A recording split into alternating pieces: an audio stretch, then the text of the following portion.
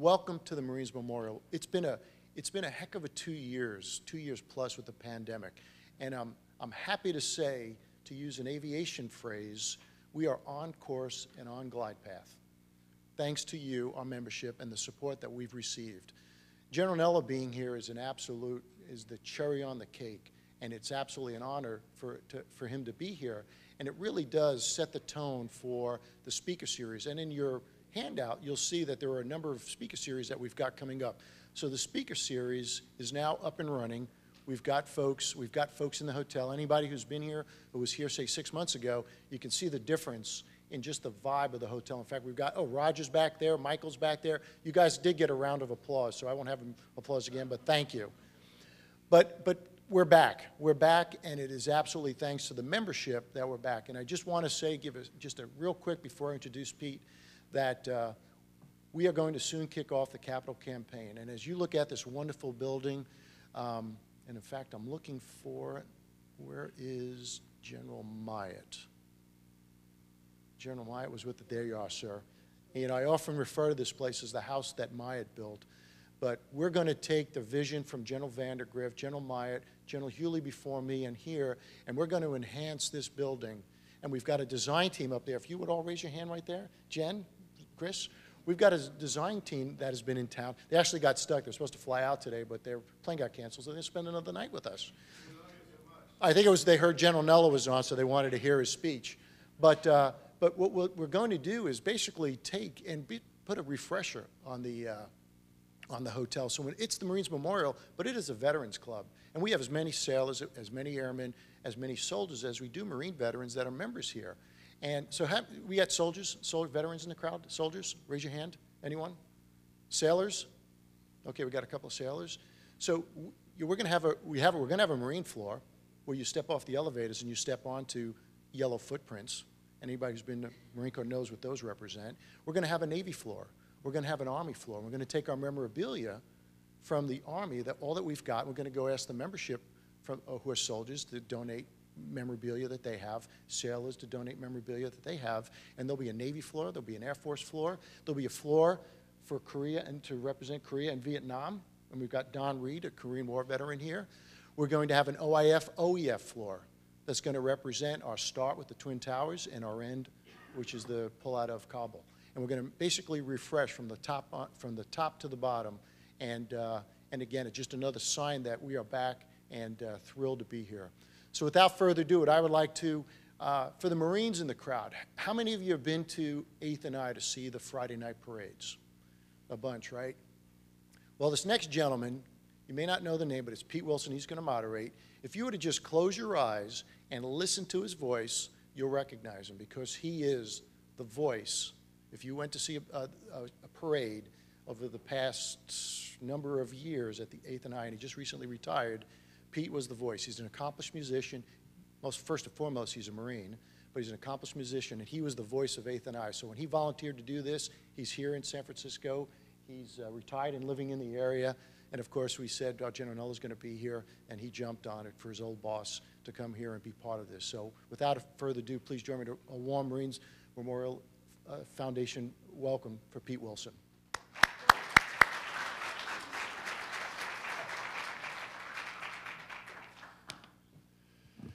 Good evening and welcome to Marine Barracks, Washington. Oh, I'm sorry. Oh, man, I brought the wrong script again. No, but seriously, Lieutenant General Rocco and his wife Susan, thank you so much for having me here. It's great to be living on the left coast now after having spent 30 years in D.C. Now with my new wife Jennifer, and my stepson Leo is here. And we just love it here in San Francisco, and became a member of the Marines Memorial as soon as I got here. And so I'm just so thrilled. This is my first event getting to moderate. And so without further ado, I'm gonna introduce our big speaker today. Our speaker today served 44 years as a United States Marine officer, completing his extraordinary career as the 37th Commandant of the Marine Corps. Prior to serving as Commandant, General Neller was in highly impactful leadership roles, including Commander of Marine Forces Command, Commander of Marine Forces Central Command, and Director of Operations on the Joint Staff at the Pentagon. A native of East Lansing, Michigan, General Neller graduated from the University of Virginia. He was commissioned as an infantry officer in 1975 and went on to command units from platoon to division level, including the 3rd Light Armored Infantry Battalion, the 6th Marine Regiment, and the 3rd Marine Division. And he took part in Operations Just Cause, Promote Liberty, Restore Hope, Iraqi Freedom, and Enduring Freedom. His senior command experience also includes duties as Deputy Commanding General of 1st Expeditionary Force Forward during OIF, Assistant Division Commander for 1st and 2nd Marine Divisions, and President of the Marine Corps University. Currently, General Neller serves as Chairman of the Board of the Marine Corps Scholarship Foundation, and he is an active corporate consultant, serving as an advisory board member for several companies, while also a distinguished senior fellow at the University of Texas, Austin. On a personal note, I had the honor of providing after-dinner musical support for General and Mrs. Neller many times. I was privileged to announce his retirement ceremony in 2019, and I was proud to lead a string quartet for his son's wedding, all of which took place in the home of the Commandants in Washington, D.C. And finally, just to add a little insider info, the General is a big fan of Star Trek, loves Zac Brown Band, and I just learned that he is really into baseball cards and collecting them. So there you go. Ladies and gentlemen, please join me in welcoming to the Marines Memorial General Robert B. Neller.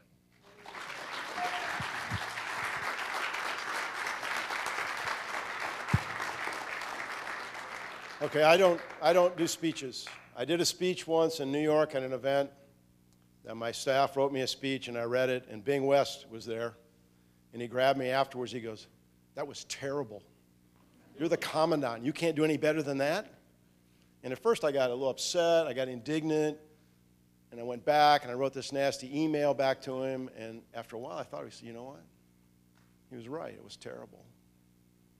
I can't read a speech. So I'm not going to give you a lecture tonight. I'm going to talk to you, and even though Colonel Tavuchis and General Rocco took up a lot of my time, I will stay here as long as you want because my plane doesn't leave till tomorrow morning. And so I've got nowhere to go, and if you have to leave, that's fine. If you want to stay and talk, that's fine. This is a brief I put together. It kind of goes around the world. And I just noticed as I went through the preparation, I didn't have anything in there about Ukraine and Russia, and we can talk about that. But as Pete said, I was a Marine for 44 years. I was in infantry. General Myatt was my division commander when I was CO of 3rd, then LAI, not LAR. And if he remembers, I remember one day he came up and spent the whole day with us because we were the headquarters for the Special Purpose MAGTF, and he wanted to make sure that we were ready.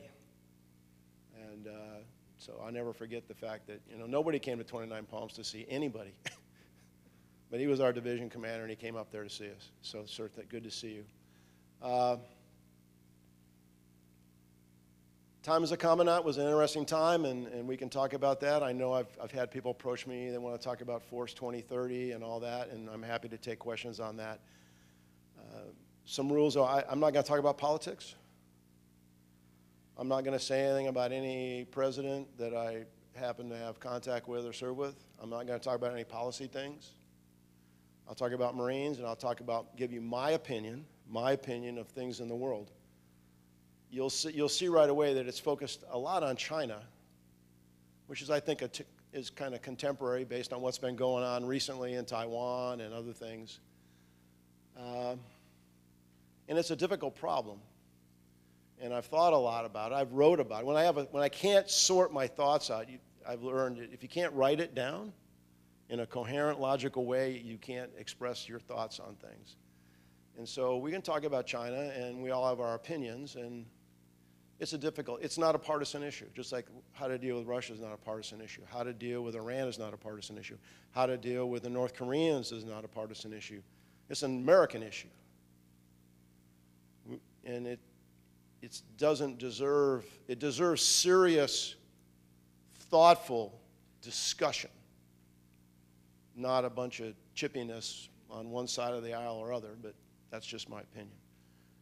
So let's take a look. So this is kind of the world we used to know, the world that some people opine for, you know, when it was the United States and the Soviet Union, World War II ends, and there's two powers in the world, the United States and the Soviet Union.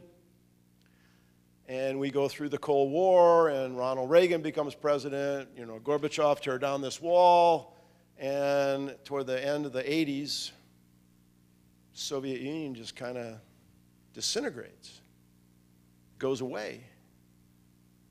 They become a non-entity. And then forces go to Desert Shield, Desert Storm. General Keyes got 2nd Division, General Myas got 1st Division. General Boomer's the MEF commander, General Schwarzkopf's the big commander. We defeat the Iraqi army, and the United States is it. There's no competitor. Nobody. You remember President Bush's 1,000 points of light, huge peace dividend, we're going to draw down the force. What do we need NATO for? There's no threats. China was a rural backwater country that had been recognized back in '72 with Kissinger and Nixon. We had actually said there's one China, the one China policy, remember that?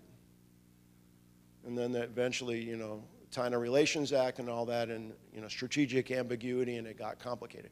But that's the way we saw the world. The world was based on the United States and the rest of the world. And the Atlantic was the ocean that we focused on. Asia was an afterthought. It's where all the cheap stuff came from, right? Now, there were times when Japan rose up and, you know, people were studying the Japanese and their methods of management. Remember that? You know, and nobody talks about that anymore, right? Because they were economically being much more successful than us. So it was a Soviet Eurocentric thing. We worried about the Middle East because of energy. You know, we have the Arab-Israeli wars, the '67 war, the '73 war, Sadat's murdered. Things kind of go along, even though we've got this terrorist group that attacks our embassies in 1998 in Kenya and Tanzania, and then New York bombing at the basement of the trade towers, and then 9/11 happens and everything changes. Everything changes. You know, I was at 2nd Marine Division headquarters, and, you know, we're sitting in our office. General Blackman was the division commander, and somebody comes and says, "Hey, you got to turn on the TV." Think about, you know, everybody, it's like, where were you on 9/11, right? Hey, come on, turn on the TV. Somebody just flew a plane into the World Trade Tower. Like, what? No, but that didn't happen. And you turn on the TV, and then there's a second plane. And then the tower comes down. And then the plane hits the Pentagon. And we're at war. And we stayed at war for 21 years. We're still at war. A different kind of war. So we go into Afghanistan. We end up invading Iraq. But there was really no one to contest us, militarily, politically. Russia was still a basket case. China was developing an economic capability. We still thought, well, if we trade with them, there's a really good book by a guy named Pillsbury called the 100-Year Marathon. And he admits he was wrong. He said, I thought if we had economics with them, they'd become democratic. It was a mistake. So we go through this whole period of time. We're focused on the Middle East. We're focused on terrorism because that's where we were concerned with. We actually, over this period of time, became a net exporter of oil and fossil fuels in the United States. So the Middle East for oil became not really that big of a deal. Russia becomes a very powerful oil exporter, and China becomes this huge economic engine where Americans keep going over there and invest, and we send business over there. We send it over places. But we end up becoming dependent. The supply chain becomes much, much more dependent on the Chinese market than maybe we, looking back at it now, we should have allowed. But we were still the one power. Now the world's changed. We're in a post-9/11 world. There's a multipolar world out there. In other words, we are not the only superpower. Russia never lost their nuclear weapons. Ukraine had nuclear weapons and they gave them up. They gave them up. We actually, Gordon Nash went over there from Tumef and with a force and was part of the force that the Ukrainians gave up those weapons under the guise that we'll provide you security. Russia never lost their nukes. Vladimir Putin continues his rise through the government there. China becomes more and more powerful, economically more powerful, become politically much more assertive. They become very, very active, and all countries do become very, very active in cyber and espionage. This is all open press. I mean, I'm not telling you, most of you are, I'm not telling you anything you don't already know, but I'm reminding you. So we sat there and we were aware that, I believe we were aware that, and not that we weren't doing similar things to them, but we were allowing them to steal intellectual property.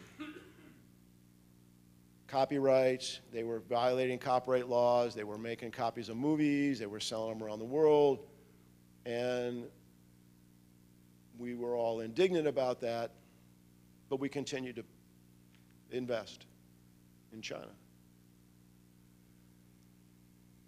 So the world, though, I mean, the Pacific becomes the center. It kind of goes back to where it was after the defeat of Nazi Germany.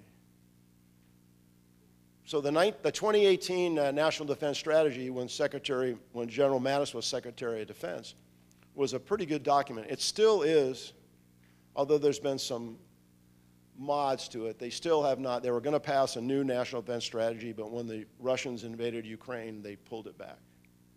But the national defense strategy, which was a very collaborative document. I remember there were like 65 or 66 iterations of that document, and then the General Mattis, Secretary Mattis, did a really good job of making sure everybody got to see it.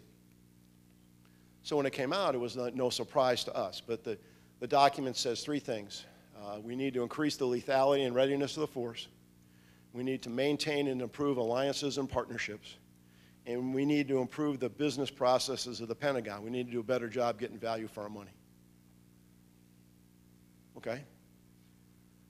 And then it said there's 4 threats out there, actually 4 plus 1, but the first 2, we've had these same 4 threats, but basically took them from 4 and 1 to 2 and 3. China and Russia,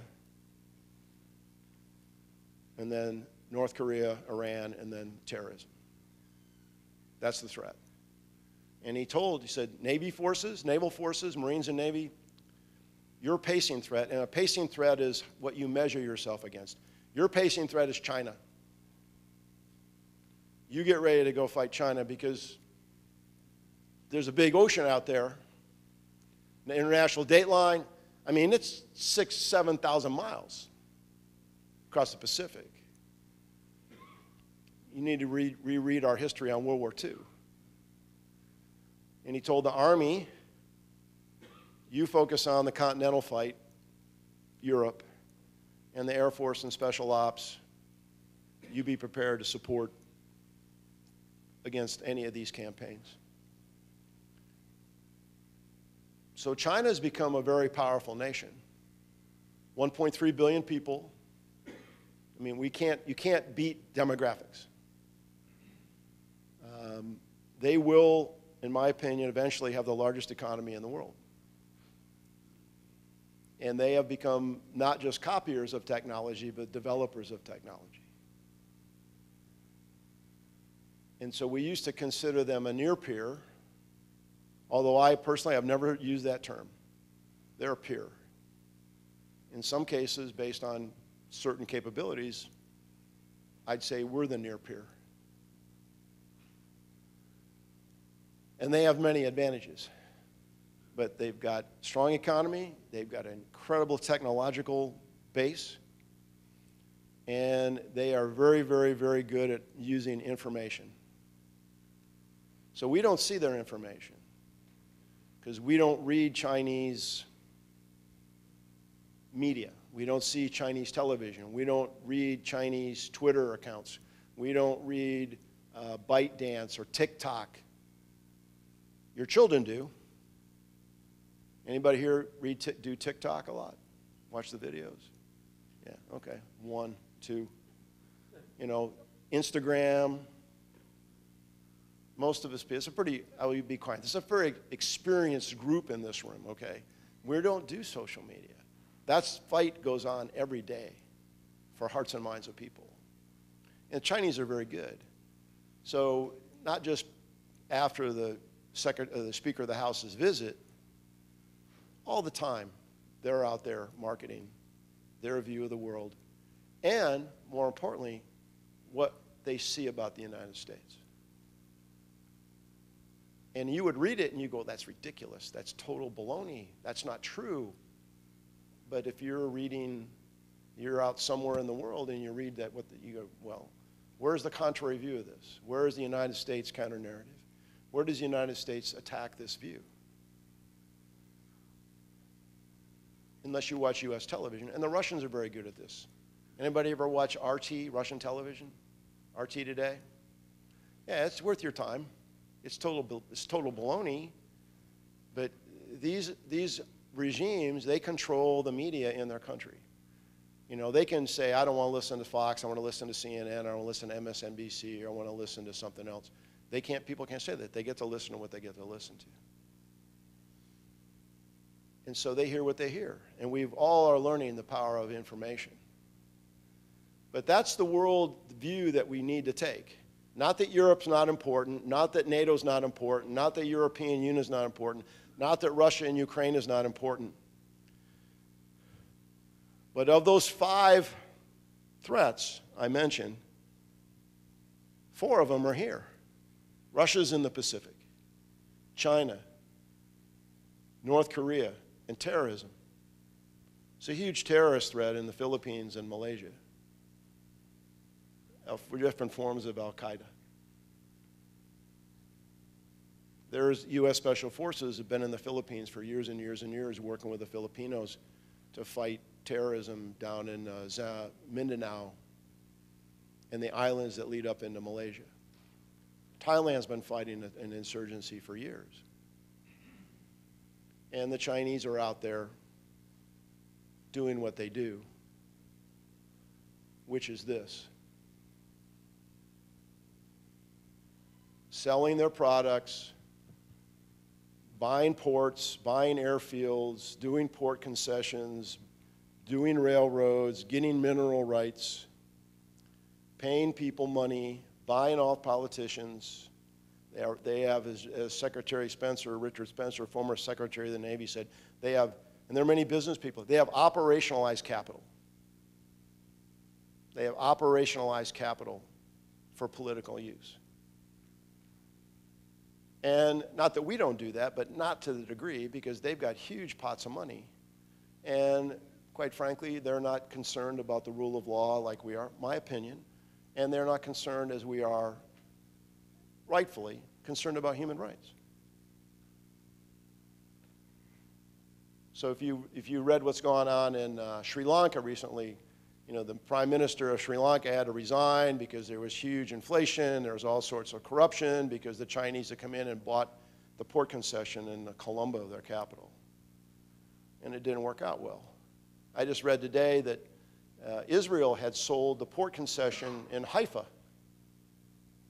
to a Chinese commercial company. And we had complained to them, and so they changed the contract. They gave it to an Indian company. Because the U.S. Navy said, we're not coming into Haifa if the Chinese control the port. So all around, and it goes beyond this. I mean, it's Sri Lanka, Cambodia, Iran, Pakistan. They got a place called Gwadar. They've built a naval facility just nearby to ours at Djibouti. They're down in Kenya. They're on the western coast of Africa. You know, they're working with the Nigerians. They're in this hemisphere. Of course, they've got Cuba, they've got Venezuela, and we'll talk about that in a minute. So they're very, very, very active. And they're also active in the Pacific. So recently was the 80th anniversary of the battle at Guadalcanal, the Guadalcanal campaign. And you may have read recently that the Solomon Islands, 100 islands just north of Australia, were bought by the Chinese because they recognized Taiwan as China. Taiwan paid them, China paid them more money. So if you study it, you can't see it from here, but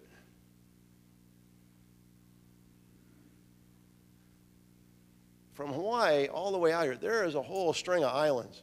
Fiji, Samoa, Tonga, the Caroline, the Marshalls, Micronesia, Oceania, Palau, all sorts of islands that are all have airfields and ports. They have airfields and ports.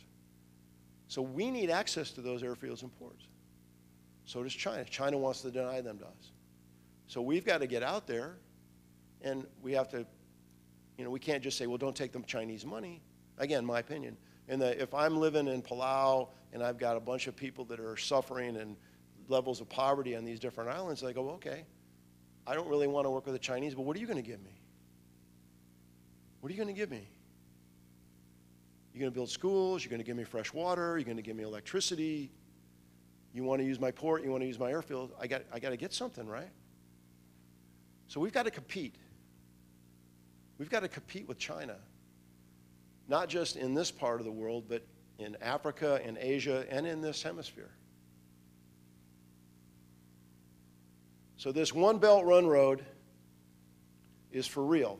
It's beyond. If you can go online and just Google One Belt, One Road, a map, and you'll see all the places the Chinese are spending money in Europe. I mean, they don't own the port. It's still in Italy, but if they own they own both ends of the Panama Canal, are run by Chinese commercial port operational companies. So, I mean, they're making money, but are they not part of or party to what the Chinese government wants? So they're very smart. I mean, I am not belittling them. They're very smart. They're very clever. They have a plan. They're very patient. And it's a 100-year plan. It's supposed to end in 2049. 2049, 100 years since they when they drove Chiang Kai-shek out of mainland China to Taiwan. I keep pushing the wrong button. So probably more familiar, this is the South China Sea. So China has this historical thing called the 9-dash line. There's no legal precedent to this, but they believe, just like they believe, probably with even more legal precedent, Taiwan is part of China. They said this area here is part of China's territorial waters. And in the 2010 to 2014, 2015, they went out on coral outcroppings in this area, and they did sand reclamation, and they built islands. And they built, on those islands, they built bases. Now, President Xi was called out on this by President Obama. He said, we will never militarize these islands. He lied. They have airfields, they have air defense. And so now you read about freedom of navigation by the United States Navy because we do not recognize this as sovereign Chinese soil. So it can't be territorial waters. Territorial waters are 12 miles off the sovereign ground territory of a nation. And then some nations have claimed further areas like economic exclusion zone for fishing and minerals. So the Filipinos have claims out here. The Brunei have a claim out here. The Vietnamese have claims out there. The Malayans have claims out here. And they actually went to court. They went to international court. And they cited the UN Convention on the Law of the Sea. And the court found in their favor that the Chinese had violated the UN Convention on the Law of the Sea. The only problem is the United States hasn't signed that. We have not signed the UN Convention, even though every senior service member in the United States of America for the last 15 years has recommended the President of the United States that the Senate confirm this treaty and we sign it. So we have no legal basis to contest them because we're not signatories to the treaty. We had the Trans-Pacific Partnership that was negotiated during the Obama administration. Now, maybe not the best deal, I don't know. And you remember during the 2016 campaign, both candidates said, nah, it's a bad deal. So we didn't sign it. We had wrapped up trade with all these countries out here. Japan, Korea, Taiwan, the Philippines, Vietnam, and we didn't sign it. The Chinese immediately came in and negotiated their own agreement.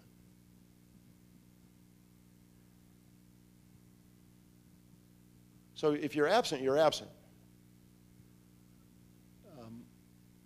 Views of others, this is, Taiwan. I just recently, Secretary of State Blinken gave a big speech. I think it was the 9th of June, very critical speech at some Asian forum about China, criticizing this or criticizing them for that.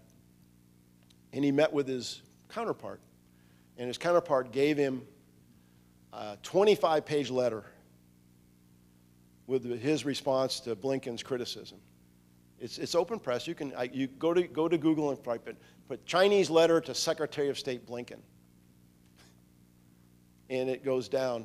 You said this. This is why this is false. You said this. This is why it's false.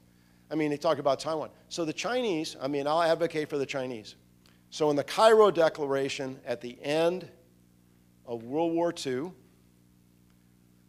the Allied powers said, because remember, Formosa had been under Japanese control during the war. Japan had invaded Formosa or Taiwan. And they said, Taiwan goes back to China, which they meant Chiang Kai-shek and nationalist China. Well, then when Mao's army defeated Chiang Kai-shek and drove him to Taiwan, and then in '72, when the United States recognized one China, the Chinese say, well, you recognize one China, and the Cairo Declaration that you signed said Taiwan is part of China. Why isn't Taiwan part of China?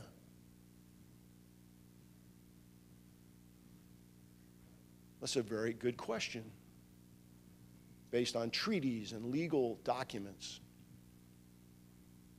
But then we've signed the China Relations Act, and we want the Taiwanese people to decide for themselves. And the current government there does not want to be assimilated into China, even though before President Xi, the previous president of China, said we can have one nation, two systems. That was kind of the deal in Hong Kong, right? The Brits signed a deal. They said you'll have one nation, two systems. You'll recognize democratic rights in Hong Kong, and we've seen how that's gone. They have not. They failed to honor the treaty. So there's a bunch. You can throw mud all day long and say you signed this, you said this, you didn't do that. But I guess my point is the United States, if we're going to negotiate with these folks, which we have to do, we don't want to go to war. We don't want to go to war. And because it would be very difficult. There's another open press article, the Council for Security and International, CSIS. What do they stand for? Didn't you work for them? Didn't you go? Anyway, it's a DC think tank. They've done 17 war games on defending Taiwan. And they were going to publish the results in open press. And recently they said, well, it was successful, but the United States lost like all their airplanes. And the island was decimated.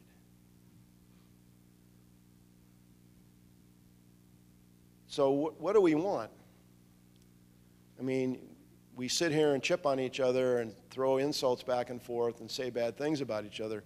I was recently, one of the things I do, I work for National Defense University as a mentor, and we had all the brand new one-star admirals and generals down at Norfolk, and they run them through a 4-day training event. And we talk about joint operations and different things, and then you break into seminars and you kind of talk about what you want. So one of the guys in the room had been in the National Security Council for both the Trump and the Biden administration. And he had worked the China thing, and he goes, you know, nobody ever asked, what do we want from China? What do we want? What do we want from China? So I made a list. I think is what we want. Now, can we get all these things? They want stability on their terms. They want, the Chinese word is harmony. We want harmony. Which means you do what we say. But we don't want to go to war. We want peace and stability. We want free and fair trade. So the Trump administration $300 billion tariffs are still in place under the current administration. $300 billion in tariffs. Should we lift those tariffs after what they just did after Pelosi's visit? Because they got tariffs on us. So if you want free and fair trade, should you lift the tariffs? Can we agree on something? Stop stealing my intellectual property. Stop hacking my nets. Stop stealing my personal information. Stop hacking the national government of the United States. And they would say, you do the same thing. Okay, well, we can talk about it. I remember the Chinese came when I was the J3, and Pete mentioned it, and General Dempsey was the chairman, and we had lunch. So I'm sitting there with these Chinese generals. And everybody's a little bowed up, you know, like, and this guy goes, why do you fly reconnaissance flights along our coast? So you trying to spy on us? I said, yes. He says, what would you do if we did that to you? I said, that's a really good question. I hadn't thought about it. So you imagine if the Chinese flew just 13-mile reconnaissance flights off the west coast, flew out here off California with a surveillance aircraft to do electronic surveillance? We do that to them every day.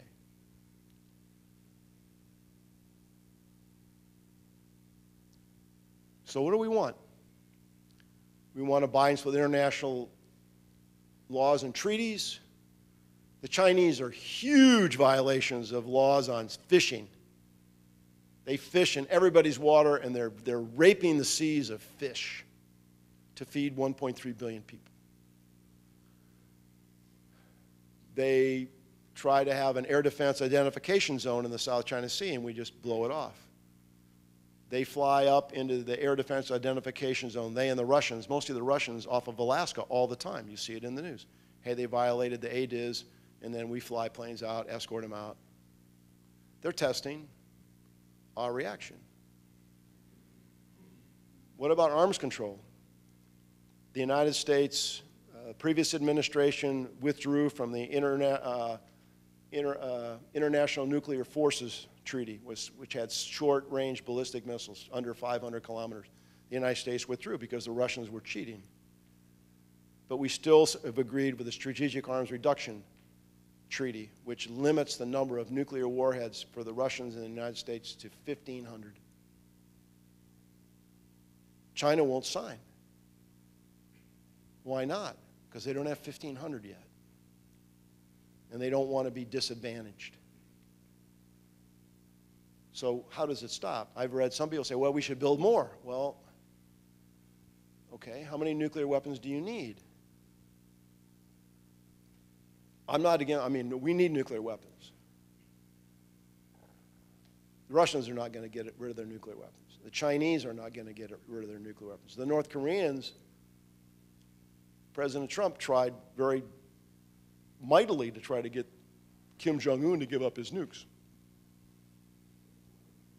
And the Iranians, you know, still are in the process of working that capability. And we'll talk about that in a second. So what do we want? What do we want? You know, is there some place where we can get agreement? And then I just read here recently, President Xi sent a note to Biden saying, hey, we don't need to get all excited right now. We don't need to go to war.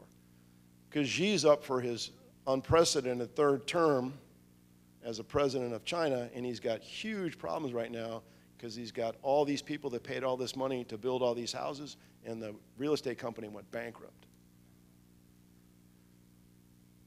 So he's got domestic issues. So where can we agree? Can we cooperate on climate control? Can we cooperate on energy? Can we cooperate on medical stuff? Do we still want Chinese students to come here and go to school? The numbers are down 50% this year. And it's going to kill our universities. Why? Because they charge them the maximum amount of money. Chinese kids pay full freight to go to big schools. And maybe we even gouge them a little bit in our universities, make money. And then they go home, and then what happens to them? So I don't know, but I think we have to answer this question, and maybe that's the basis for some kind of, I'm not naive, I'm not a diplomat, but the purpose of our military is to deter someone from attacking us, and if we have to go fight, to beat them, to break them. But you don't want to, if you don't have to do that, you want to deter them. So if we don't start to figure out where we can have common ground, I don't see how it ends well. So we talked a little bit about this part of the world. There's a Bandab, Al-Mab, Djibouti's over here. That's Somalia. You see Saudi Arabia. You see Iran. India, the second most populous country in the world,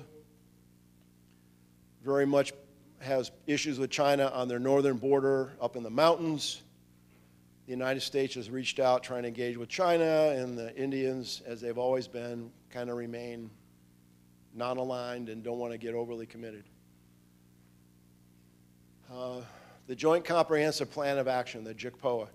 So the Trump administration withdrew from the JCPOA that was negotiated by the Obama administration, went to the maximum pressure campaign, and then the Biden administration went back in to try to reinstitute the JCPOA, even after we killed Soleimani. No tears shed here. So should we go back in? So they're in Vienna right now. I mean, the thing kind of fell apart, and the Europeans came in. Remember, there's the Europeans, the Russians, the Japanese, the Chinese, the United States, and the Iranians are all part of this group to negotiate the JCPOA. And the Iranians want all the sanctions lifted, and we're like, no, you got to do these things. There was a discussion, should the IRGC or the Iraqi or the Iranian Republican Guards, which we have listed as a terrorist organization, should they be taken off the terrorist list? And the answer pretty much has been no. I mean, that's probably one of the guys that was allegedly trying to kill Ambassador Bolton, right? So that maybe the Iranians said, okay, you can keep them on the list. It's not going to stop them from doing what they do. I've talked to Israelis who say, you know, I don't like the JCPOA, but the one thing the JCPOA did, it did two things. It let us watch their nuclear program, and it bought us time. It bought us time. So I don't know what's going to happen. In the meantime, since previous administration withdrew from it, Iran has further developed their nuclear capability. They have gotten closer to where they could, if they wanted to, develop a nuclear weapon. They have the technological know-how. So this is not a small thing. I mean, what are we going to do if we wake up tomorrow and they do a nuclear detonation? And I'll never say never. Probably one of the best things that the Trump administration did in foreign policy was the Abraham Accords, where they got an agreement between Jordan, Bahrain, Qatar, and the UAE to recognize Israel. Now you got Israeli airplanes landing in Dubai. Trade and discussion, international fence. And if we could get the Saudis, that would be huge. But that doesn't change the fact that Hezbollah is to the north, Hamas and Palestinian and Islamic Jihad is to the south, and the Iranians say Israel doesn't have the right to exist. So how am I supposed to negotiate with that? You say I have no right to exist? Okay. So that issue remains. Afghanistan, we're gone. We could talk about it. Decisions made. You can argue about the decision. You can argue about the way it was conducted. You can argue about the fact that we lost 9 Marines, a corpsman, and an Army staff sergeant. God rest their souls. But we're gone. And is Afghanistan in the news anymore? No. Occasional story about women being oppressed in Afghanistan, but we knew that was going to happen. Saudi, president was just there, talked to Crown Prince, tried to get him to pump some more oil. The Saudis and the Iranians are still fighting a proxy war in north part of Yemen, even though there's been a ceasefire for 4 months. And then the UAE is with Mohammed bin Zayed, who's kind of the crown prince. He's kind of westernized that and probably got the, anybody been to UAE? It's a wonderful place for that part of the world. And, you know, there's 7 million people there. 1 million of them are Emiratis. The rest are expats doing all the work. So, but the Chinese are there. We're competing with them in all these places, same as in Egypt. Or the Russians. And the Russians, we didn't even talk about Syria and Assad, and U.S. forces are still in Iraq, small number. There's still U.S. forces in Syria. There's a huge prison camp. Remember, Al-Qaeda, we bombed them, we defeated them, and then the Democratic Alliance up there, Massoud, they've got a huge prison camp up there. It's full of Al-Qaeda guys. And it won't be a problem until it's a problem. So Africa, lots of energy here. Nigeria is a major exporter. You've got the Arab North, the sub-Saharas. South Africa's got political problems. Huge country, huge resources, huge potential. Chinese are all over the place, and the United States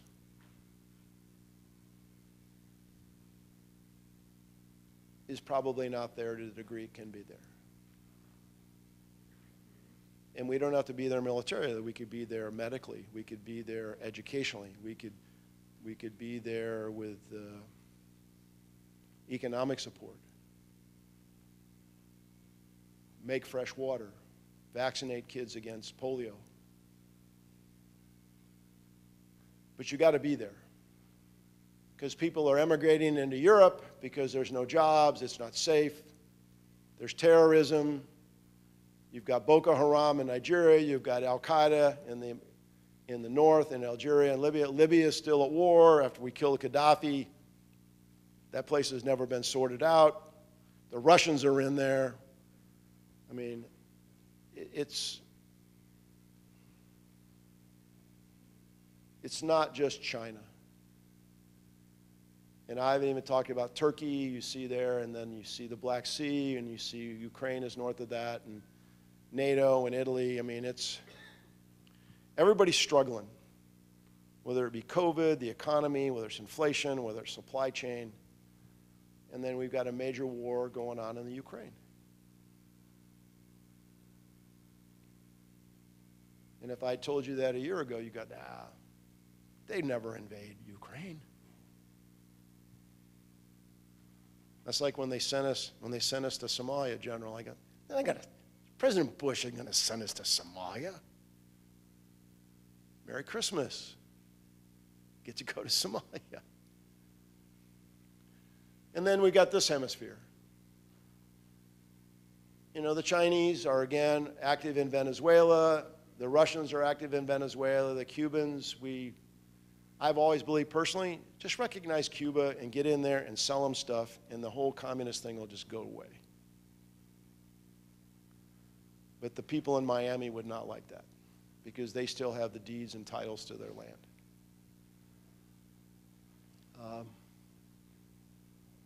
We've got huge immigration. We were talking about that today. People coming across our southern border, mostly from, well, from everywhere. There were Haitians for a while. There's people come from the Middle East, because there's a whole market of people that move them up and down to take them in there.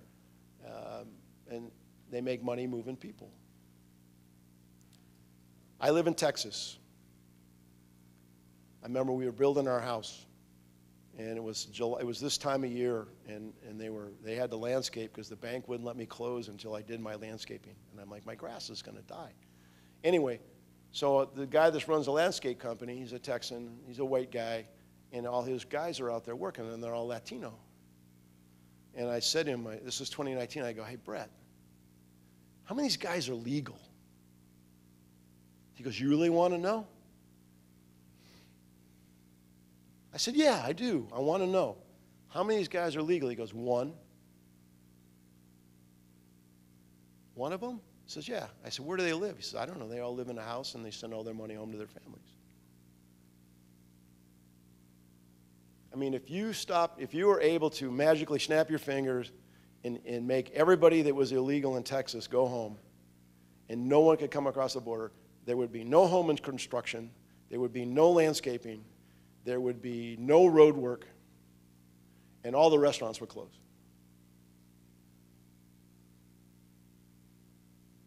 It's fact. So I don't know what the answer is. I do know that the Chinese are active here. They're active in the United States. They try to buy ports. They tried to buy areas down in San Diego. They try to buy property. They try to buy intellectual property. They invest in companies here in Silicon Valley. You've got a drug issue. You've got now a leftist president in Colombia. You've got Venezuela. Maduro is still the president, supported by the Russians, the Chinese, and the Cubans.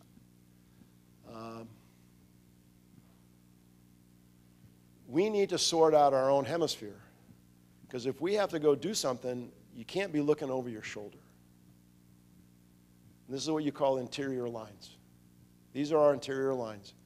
So we spend probably more time and less time and less effort and less resources in our own hemisphere than we do anywhere else in the world. Now, I don't know if you think about some guy in Guatemala or Honduras who comes north to get a job because his family, because his government's corrupt. Is he going to stay there if somebody goes down there, opens a factory, and he gets a job? Is he not going to come north? I don't know. Would you come north if you could work and stay home and be with your family? I mean, it's kind of a simplistic view of it, but we can't be everywhere and do everything, but my personal view is we need to spend more time talking to these guys and working with them. They got elections coming up. Bolsonaro is going to run for president against a guy, Lulu, who was in prison for corruption, and now he's come out, and he's going to run, and he might win. I don't know if that's good or bad. I just read that the interest rate in Argentina now, you can get 70% on your money, because inflation is 70% in Argentina. And so they raised the interest rate to 70%. So be careful what you ask for. So I'll just leave this up, because I know I'm probably way over time. Actually, I'm right on time. So people say, what do you worry about? I worry about us. I worry about our political discord. I worry about the fact that, even though I think it happens more, I saw Senator Blumenthal and Senator Lindsey Graham on TV on Sunday, and they're talking about across-the-aisle collaboration and cooperation amongst the Democrats and Republicans. And Graham goes, it's not as bad as you think. Okay, show me. Show me. We've got to do something about immigration. Civil-military relations, there is concern. I mean, there's civil, about, should the military, how politically oriented is the military now? I mean, I was telling, we played golf today with Kevin O'Brien, and I said, I don't ever remember anybody ever talking about politics until the last few years I was in. It didn't even come up. Nobody put stickers on their car, and we did not a thing. And now it's become, because the whole environment has become politicized because of social media and the media. We could spend all day talking about artificial intelligence, America's reputation in the world, is it good or is it bad? Are we supposed to be the police force for the world? Are we the leader of the democratic world? Are we supposed to contest all despots and autocrats? What's our job? What's our job? I mean, since the end of World War II, that's been our job. What? The gleaming city on a hill of Ronald Reagan, right? We're supposed to be the example. And democracy is a messy business, but it's better than everything else, or so has been said. So I worry about this. I worry about, and I think most of you know, if you don't know, our military is a volunteer. It's actually an all-recruited force. All our services are going to miss their recruiting goals this year, except for Colonel Jones. He made his goals, so he's a hero. But the active force is going to miss their recruiting goal. So we're going to bring back the draft? I don't see that. But then what do you do if you don't have a sufficient number of people that are of quality? So I could go on. I don't think it's all doom and gloom. I still believe that when it comes down to it, if you've traveled, and many of you have, as I have, and you talk to people and they take their opportunity to pick on the United States and they yell at you and they complain about what you do or U.S. policies, and you go up to them afterwards and you go, hey, you were a little hard on me in there, but I got to ask you this question. If you could live anywhere in the world, where would you want to live? The answer is always the same. Well, I want to live in the United States, because I have opportunity there, and people are measured by their effort and their merit. I can make something of myself. I can make a better life for my family. And I think that's why most people come up to the border. Yeah, there's some criminals in there, but they just want to take care of their family. So how do we facilitate that in a measured way? I don't know. I don't know. Right now, it's not working. So with that, I will be happy to take your questions. And I'll stay. If you have to leave, actually the clock has run out. I'll stay here until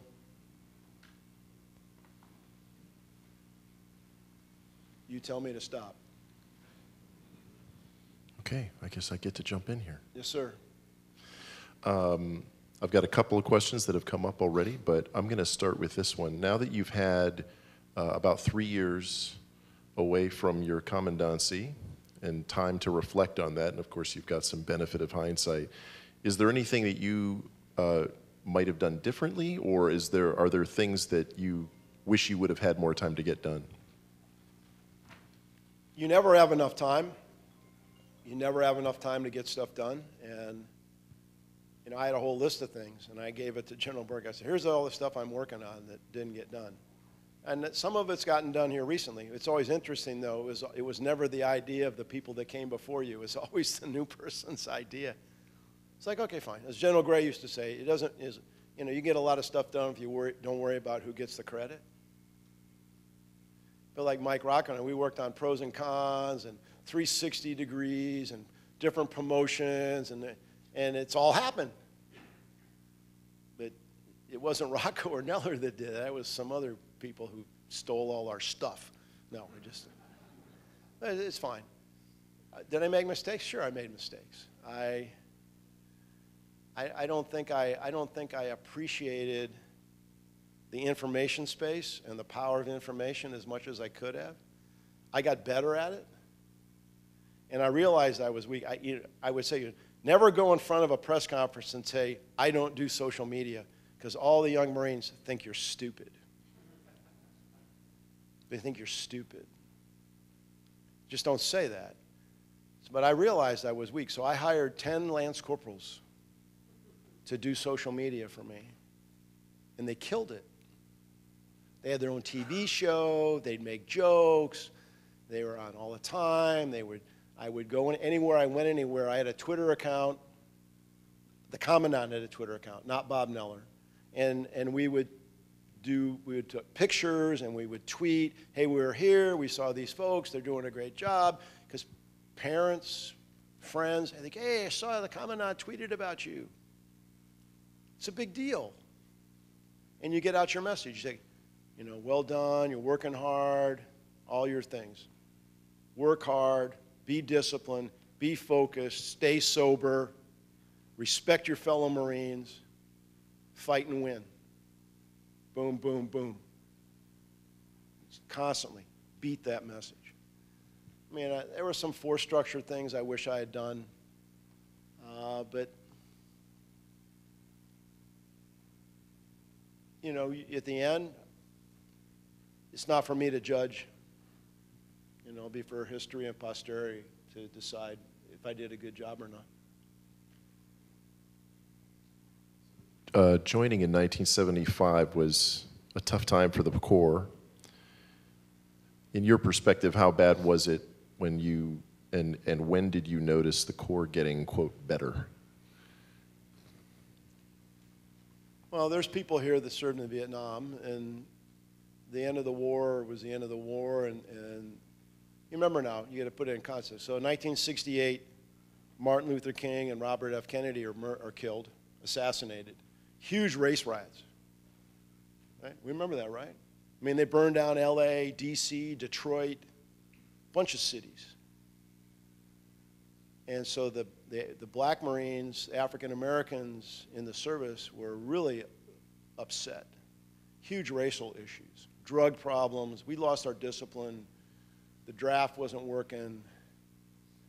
And I came into that in the middle of it, and thank God people like General Myatt, Ernie Cheatham, Marty Brantner, Hank Stackpole, they stuck around and showed us what right looked like. And then when Reagan became president, we got money because our gear was crap. And then I remember in 1981, I got a 17% pay raise as a captain. And I needed it because my home mortgage was 14% for my condo in Oceanside. I had a 14% mortgage. So we loved, and then all of a sudden, you know, General Barrow and then General Kelly, we started getting new stuff. We got Humvees, and we got new rifles, and we got new uniforms, and we got ammo, and we could train, and we're going to the field, and we started getting better people. And I think Desert Shield, Desert Storm was kind of the graduation exercise for all that. So it was a lot of hard work. And some people, well, why'd you stay? I said, I like being a Marine. I like being in an organization where almost 100 over 100, if somebody told you they were going to do something, they did it. And if you didn't do it, you got your ass chewed. Rightfully so, and you stood at attention and took your whipping. And then they usually said, okay, don't do that again. Go back to work. It was business. It wasn't personal. And then people would pull you aside, and even some of the tough old guys, and, you know, what are you doing? Or did you think about this? Or you did really good at that. You know, just enough to keep you from getting discouraged. So I have no regrets. I mean, but it was tough. And I'm thankful that enough of my friends, enough of us stuck around, and we were able to work hard and try to make it a better place. Here's one. What are your thoughts on lowering standards to meet recruiting goals? No. So when I came, I remember the first platoon I stood in front of was 2nd Platoon, Lima Company, 3-4. And I had 50% high school grads. Now, there were some good Marines in there. And there were some horrible Marines in there. Today, we're at 99.9% high school grads. And I just don't see how trading quantity for quality is a winning proposition. I'd rather have a smaller Marine Corps. But at some point, you can get too small where you lose capability. So everybody in here is a recruiter. I mean, I'm deputizing you officially today under my authorities as a former commandant. If you got some young man or woman out there in your community or in your church or family that you think would do well, you need to chat them up about going in the military. I mean, that's a pretty good deal. It's a better deal than it was back in 1975. I mean, you get pretty good pay, and if you can do 4 years and get an honorable discharge, you get a full ride scholarship to a 4-year college in your pocket.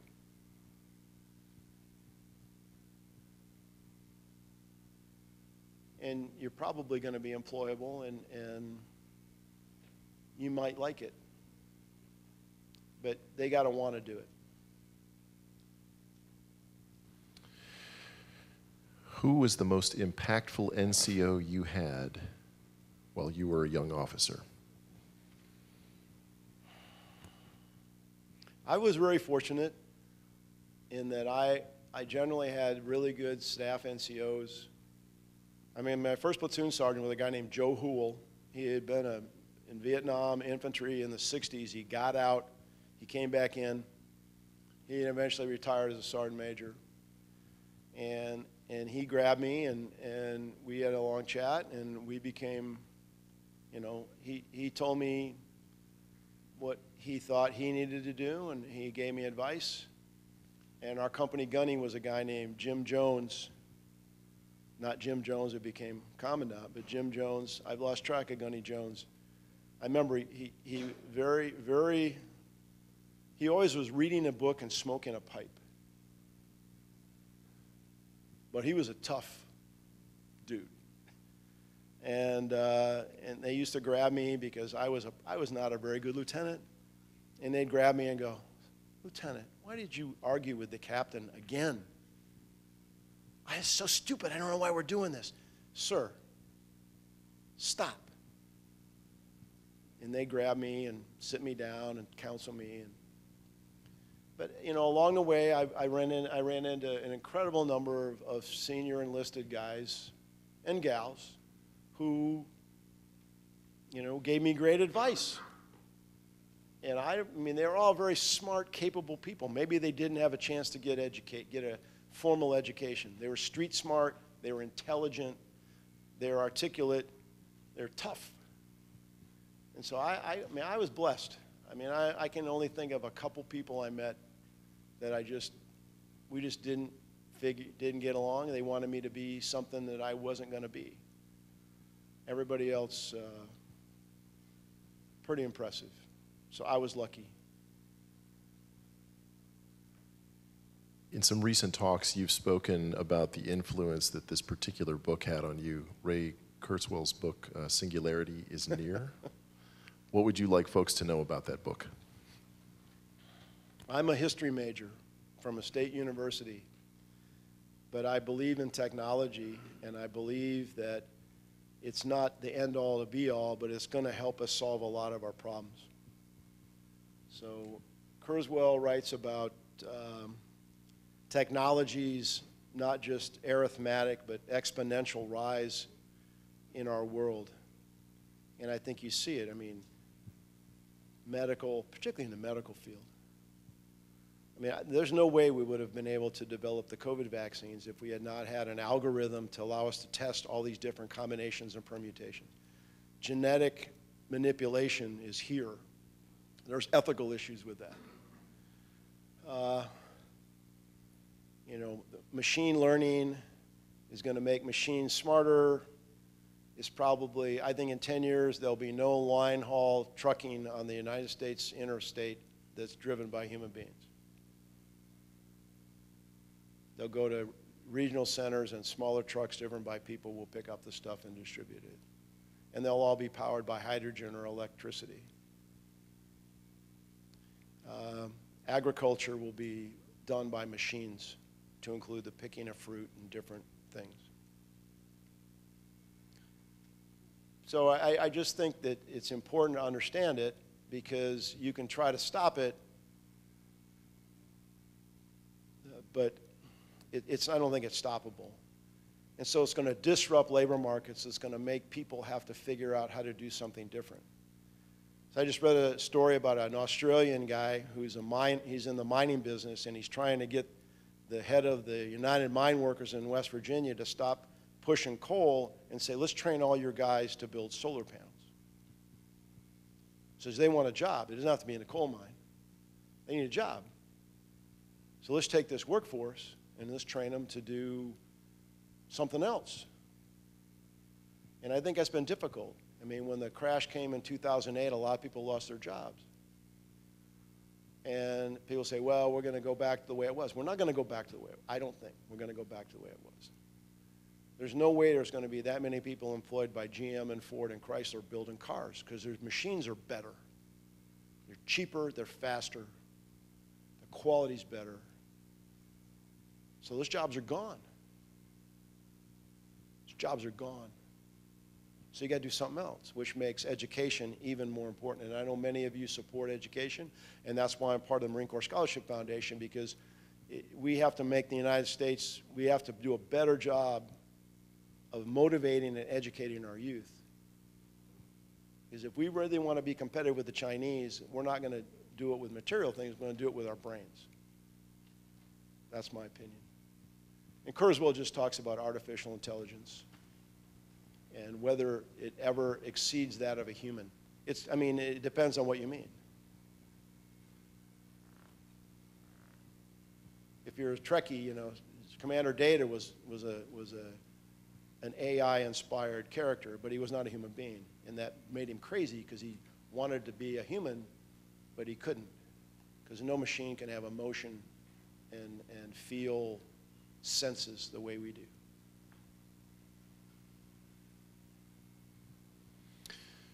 Do you agree with the Corps getting rid of tanks? And has Ukraine shown us that tanks are too easily defeated?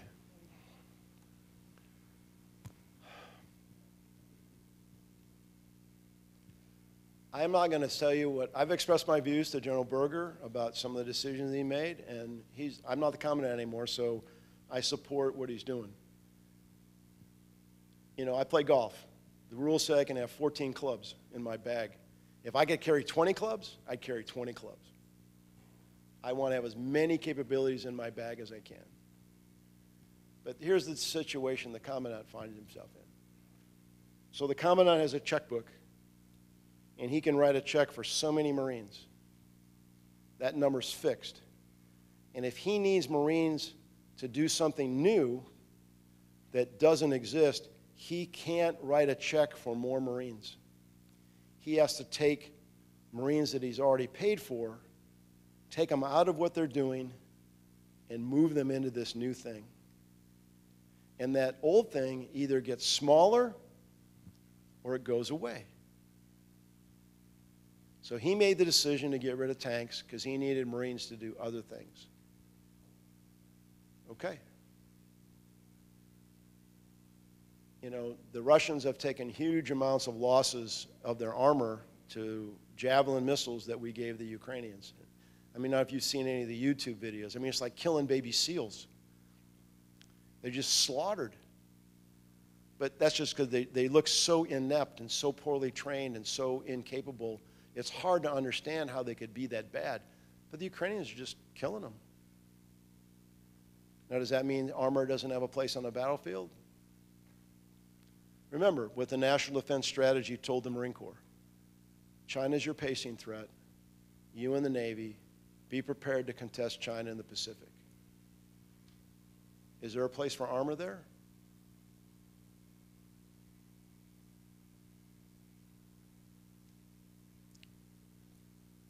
So, if you haven't followed it, I mean, there's been a big debate, a public debate of many friends of General Myatt and people I've admired and known and listened to over my entire career about some of the changes in the Marine Corps. And what hasn't gotten much play is the Commandant has backed off on some of his stuff. He's put 200 Marines back in every infantry battalion. He's put the weapons platoons back in. He's added 2 more tubes of artillery. He's added more VMM squadrons. He's walked back some of his decisions. Has he gone far enough?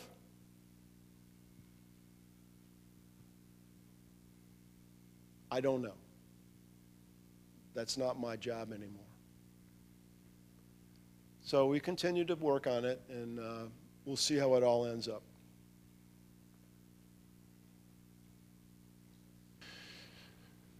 So I really appreciate it. I was reading some of your writings on LinkedIn, and I really appreciated 2 in particular. One was your letter to America, and another one was your position on the Confederate flag. And my question is that, it got me thinking about the social change that has often been at the forefront through the military, whether it be race, integration, sexual orientation, that sort of thing. My question is, what responsibility or role do you think the military plays today in trying to unify the country, given how polarized it is, or still making social change? I believe historically, and I can make this as an accurate, uncontestable statement, the military, since the end of World War II, has led the nation in integration of people of color and sexual preference. Now, whether we wanted to do that or not, we were told to do that by our political leadership, and we did it. And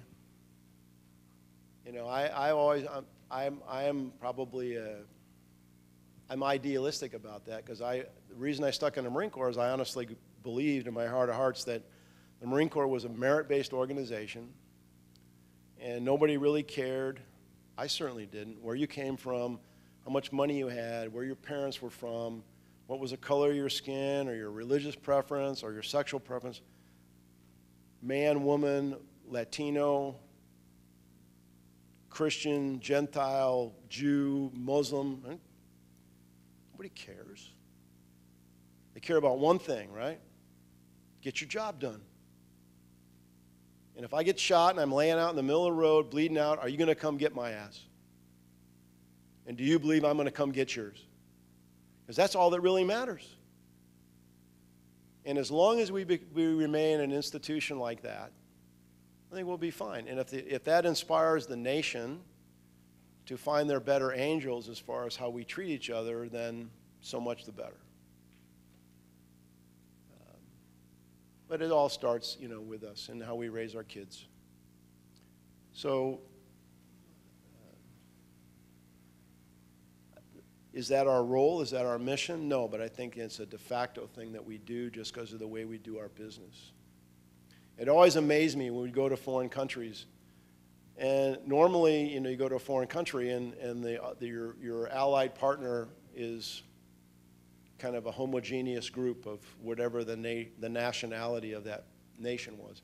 And then you'd fall out the Marines or the soldiers, and it's all God's creatures, right?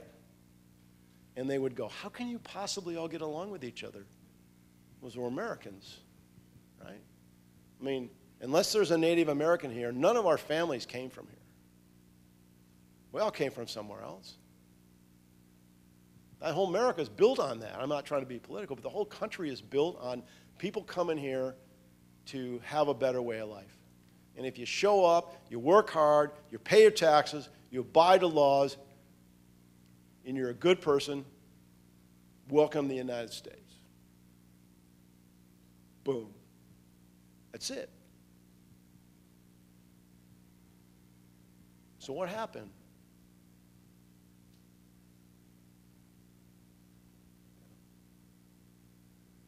We're not lost. I think we're just distracted right now. We'll get ourselves back together. Now, you're killing me, Pete. Here's One more. Okay, here we go. This is a good one. Here's from the audience. What is your best advice to being an effective leader, especially to young personnel?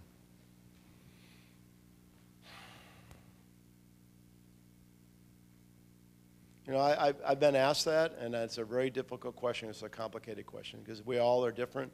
We're all different people. We have different styles. But I think at the end of the day, I think it's very difficult for somebody to be inspired or want to follow somebody who doesn't